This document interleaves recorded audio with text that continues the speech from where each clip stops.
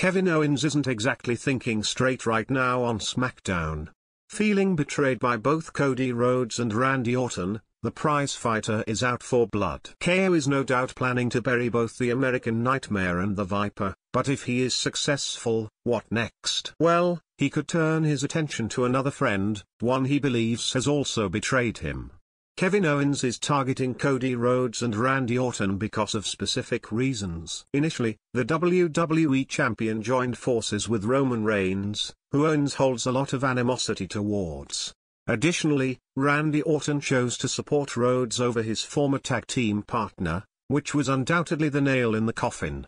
Taking all this into consideration, KO might just attack his best friend Sami Zayn, for similar reasons. For context, earlier this week, Sami Zayn was seen having a conversation with none other than Solo Sikoa. As the leader of the bloodline and the cause of so much pain over the last few years, Sikoa and Kevin Owens aren't exactly the best of friends. With that in mind, seeing Zayn interact with Sikoa could lead to KO blowing a fuse. Who knows? He may even appear on Raw and lay out the underdog from the underground, simply because he feels betrayed.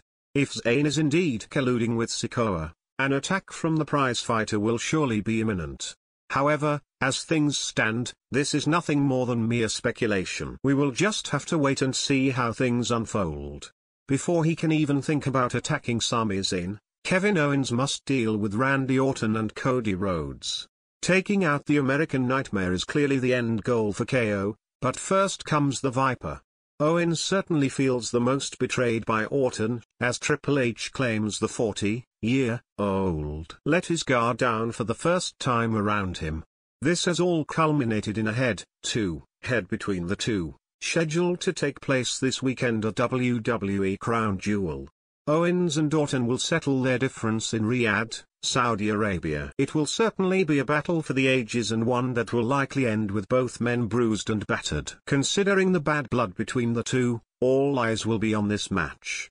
Will Orton successfully defeat his former friend? Or will Owens get his revenge? Only time will tell.